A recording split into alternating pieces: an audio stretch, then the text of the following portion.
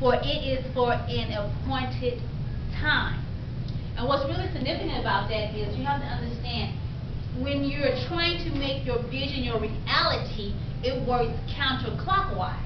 Meaning you see the full picture of what your vision is going to be, but then you have to go all the way back from the very beginning, kind of like an architect who has a vision in his mind what this building is going to look like. He may decide that he's going to design a 20-story building.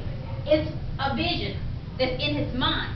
So the first thing he has to do is sit down, write it out, do a blueprint, get the materials, hire the help that he needs, and then to begin to make his vision his reality. So it's counterclockwise, right? And what's very significant, it says, write the vision.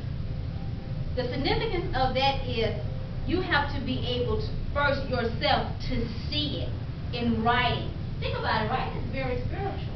When God was serious about something, guess what he did? He wrote on the tablets the 10 commandments. So it's very significant when you write something down. Write the vision. Make it plain. So you want to simplify it. It doesn't have to be very difficult. It doesn't have to be very exquisite. Make it plain. But the reason you're making it plain, not for you, because you understand what you want your vision to be. It says make it plain so those who read will run with it. Because truly, when you have a vision, you cannot carry it alone. You have to have assistance. You have to have a team, a network of people to help your dream, your vision come to pass. So you have to make it plain so those who read it can run with it. And actually, God gave me a revelation about that particular statement in that scripture just last week. So I was thinking, oh my God, I have all these things that I need to do. I need help. Now, I meant to bring it, I forgot to bring it. When all the way back to 10 years ago, I said this is what I want to do.